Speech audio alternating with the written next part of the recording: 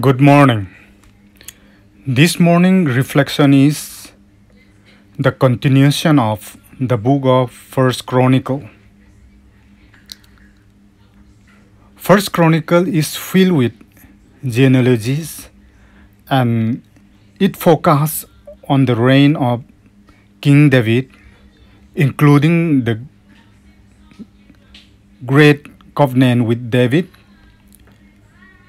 in chapter 17, verse 11 to 14, and David's magnificent prayer of praise in chapter 29, verse 10 to 19. Last time we have seen the first part, David's royal roots, First Chronicles chapter 1 to 9. This morning reflection will be the second part, David's righteous reign, Chronicles chapter 10 to chapter 29. First, let us see First Chronicles chapter 11 to 16, David's reign established. Now, if you look at chapter 11 verse 1, 2 and 3, you will find David was crowned as a king over all the 12 tribes of Israel. Then all Israel gathered themselves to David unto Hebron, saying, Behold, we are thy bones and thy flesh. And moreover, in time past, even when Saul was king, thou wast he that led us out and brought us in Israel. And the Lord thy God said unto thee, Thou shalt feed my people Israel, and thou shalt be ruler over my people Israel. Therefore came all the elders of Israel to the king to Hebron, and David made a covenant with them in Hebron before the Lord, and they anointed David king over Israel according to the word of the Lord by Samuel. Now, let's see what happened after David was anointed as king over Israel. First Chronicles chapter 11 verse 9 says, So David waxed greater and greater, for the Lord of hosts was with him. Indeed, David was great because of God. In chapter 11 verse 10 to 47 mention for us all the mighty men of Israel. In chapter 12 verse 22 you can also see, For at that time day by day there came to David to help him until it was a great host, like the host of God. They came to David day by day. Mark these words, day by day, to help him, until it was a great army like the army of God. First Chronicles chapter 14 verse 17 says, And the fame of David went out into all lands, and the Lord brought the fear of him upon all nations. Now let us see the second point. David's reign expanded, chapter 17 to chapter 21. In these few chapters, you will see how David's kingdom being expanded in the region. Chapter 18 verse 1 to 3 says, let me read from King James Version. Now, after this, it came to pass that David smote the Philistines and subdued them, and took Gath and her towns out of the land of the Philistines. And he smote Moab, and the Moabites became David's servant, and brought gifts. And David smote Hadarezer, king of Zobah, unto Hamath, as he went to establish his dominion by the river of Euphrates. And when the Syrians and the Damascus came to help Hadarezer, king of Zobah, David slew of the Syrians 22,000 men. David continued to expand his kingdom. David conquered one city after another city, victory after victory. This is what we see from chapter 17 to chapter 21. One of the excellent things in his life is that you will never come across in the scripture that he was wounded or hurt in the battle. So my question here is, why? How it was possible? The answer is found in 1 Chronicles chapter 18 verse 6 and verse 13. In chapter 18 verse 6 it says, "Thus the Lord preserved David whithersoever he went." Can you see the preservative hand of God upon David's life? The Lord preserved David wherever he went. Again, in chapter 18 verse 13 says, "Thus the Lord preserved David whithersoever he went." Don't you and I need the preservative hand of God upon our life and upon all the days of our lives on this earth? Definitely, yes, we need God's preserving power. Since 2020, we have been worried about the spread of COVID-19 pandemic. God's words give us sure promises even for these things. In Psalm number 16, verse 1, David prayed, "Preserve me, O God, for in thee do I put my trust." The Hebrew word that David used for preserve in this verse is packed with meaning. It says, in real meaning, put a hedge around me, a wall of protective thorns, guard me and keep me, observe my every move, all my comings and goings. David fully believed that God preserved the righteous, and scripture says David was helped and preserved in all his ways. We see in Psalm number 121 verse 4 to 7, "He that keepeth Israel shall neither slumber nor sleep. The Lord is thy keeper, thy set upon the right hand. The sun shall not smite thee by day, nor the moon by night.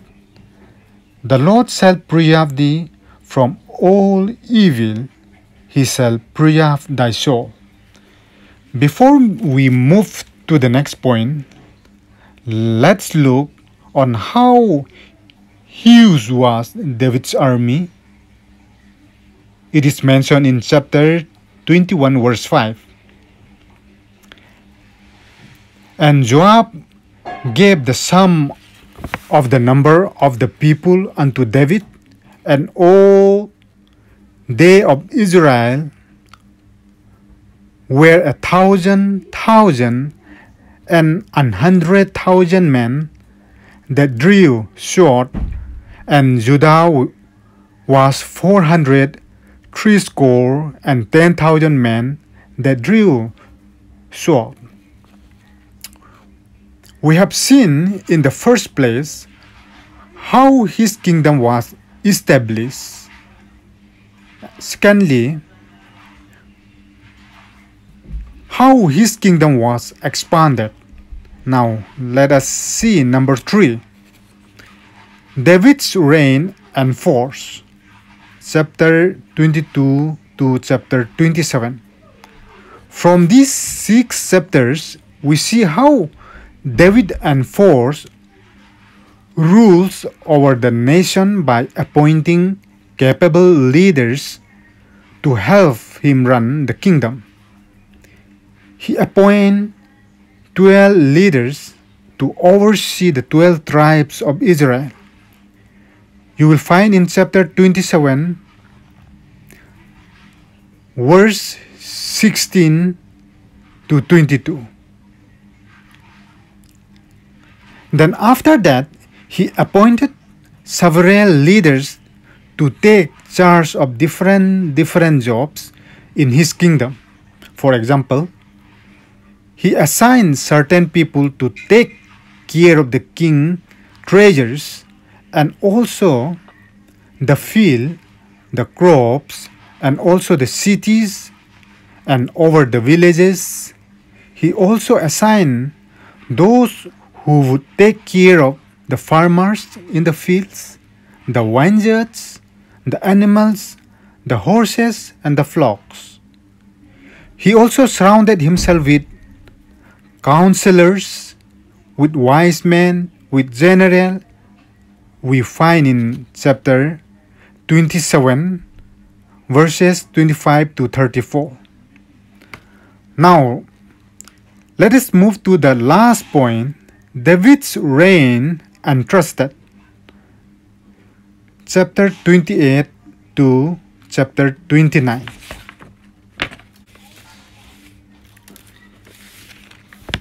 In these closing 2 chapters, the writer focused on the succession plan of David to his son Solomon.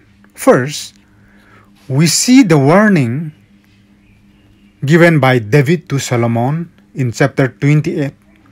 He warned his son against unfaithfulness. Chapter 28, verse 9.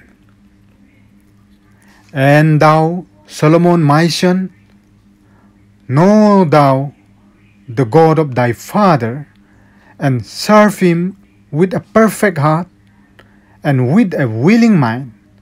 For the Lord searches all hearts and understandeth all the imaginations of the thoughts. If thou seek him, he will be found of thee. But if thou forsake him, he will cast thee off forever. David warned Solomon not to forsake the Lord and become unfaithful to him. David knew the day his son forsake the Lord, that will be the day his son will face the downfall in his life. Secondly, let us see the last words to Solomon. His last words to Solomon came in few ways. First, David was concerned concerning the temple.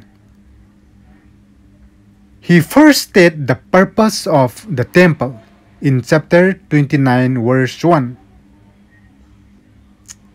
Furthermore, David the king said unto all the congregation, Solomon my son whom alone God had chosen, is yet young and tender, and the work is great, for the place is not for man, but for the Lord God.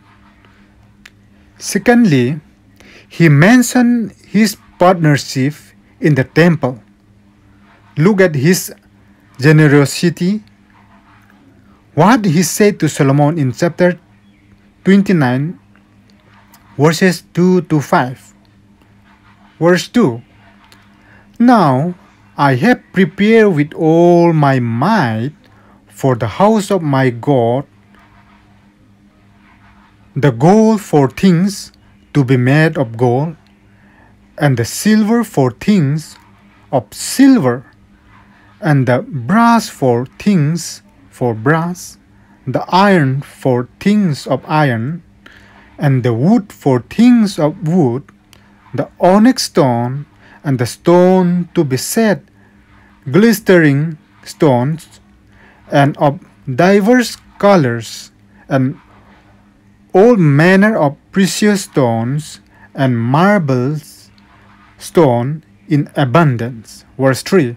Moreover, because I have set my affection on what? To the house of my God, I have of mine own proper good of gold and silver, which I have given to the house of my God, over and above all that I have prepared for the holy house. Verse 4.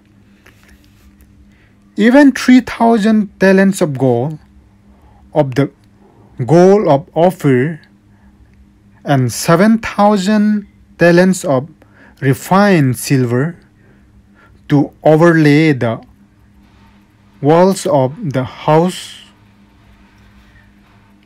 withal. Verse 5.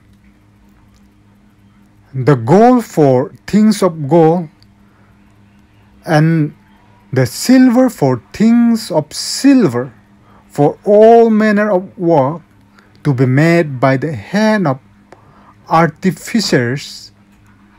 And who then is willing to consecrate his service this day unto the Lord? Then in chapter 29, verses 6 to 9, we see the generous giving of his leaders. Verse 6. Then the chief of the fathers and princes of the tribes of Israel, and the captains of thousands of hundreds, which the rulers of the king's work, offer willingly, and gave for the service of the house of God of gold 5,000 talents, and 10,000 grams, and of silver 10,000 talents, and of brass 18,000 talents, and 100,000 talents of iron. And they with whom precious stones were found gave them to the treasure of the house of the Lord, by the hand of Jehiel the Gershonite. Then the people rejoice, for that they offer willingly, because with perfect heart they offer willingly to the Lord. And David the king also rejoiced with great joy. Why they are rejoicing? Because they have offered willingly to the Lord. King David also rejoiced greatly. Here we can see generous givers are always joyful people. Giving people are far happier than non-givers. In Acts chapter 20 verse 35 says, "It is more blessed to give than to receive."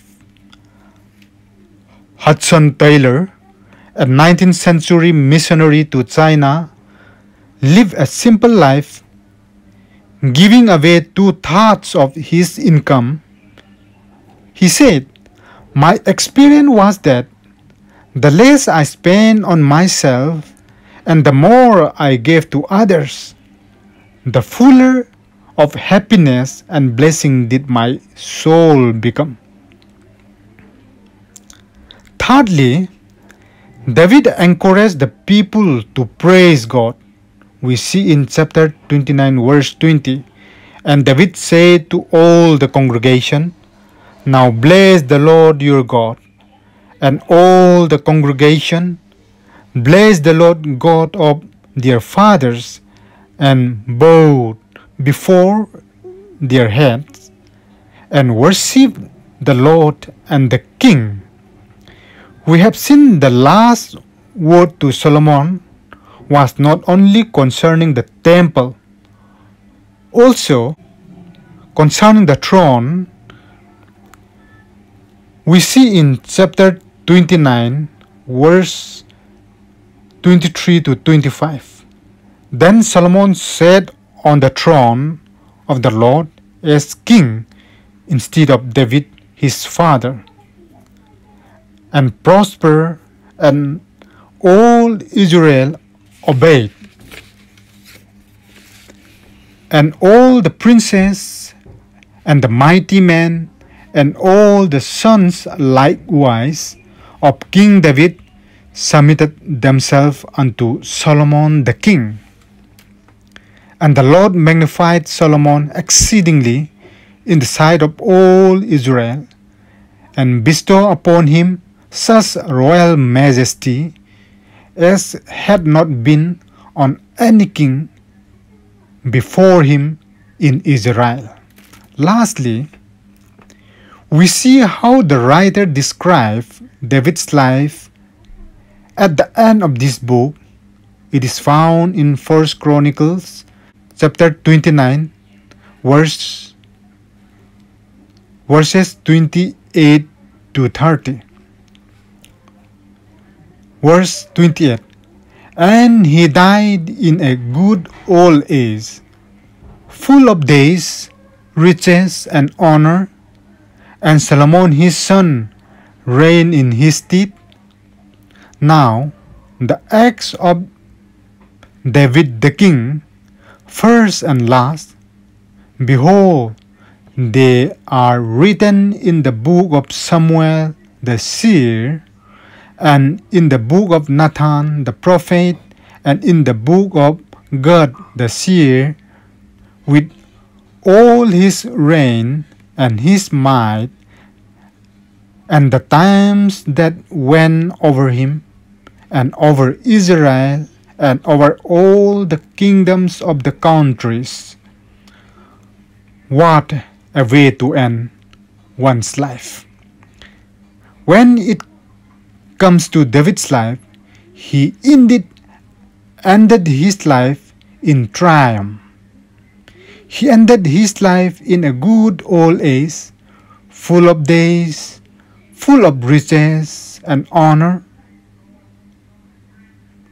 May your life and my life end in this way as well. Amen.